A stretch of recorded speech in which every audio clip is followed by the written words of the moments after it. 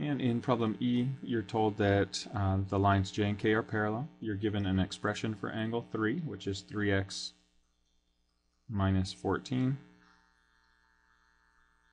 And you are told that the expression for angle 1 is x plus 12. And you're asked to find angle 6.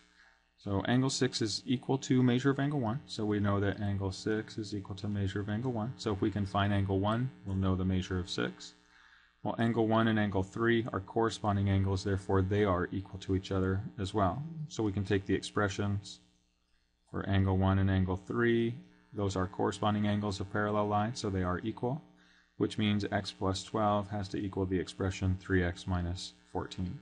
So if we solve this, we'll move all the x's to one side, subtract an x from both sides of the equation. We'll move the constants over to the other side and solve. We get x is equal to 13.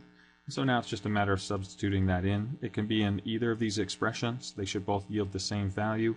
I'll use this angle 1 since it's easier. X plus 12 can be substitute a 13 in for x and solve. We get 25. So if this angle is 25, that means this corresponding angle, or I'm sorry, this vertical angle, angle 6, is also going to be 25.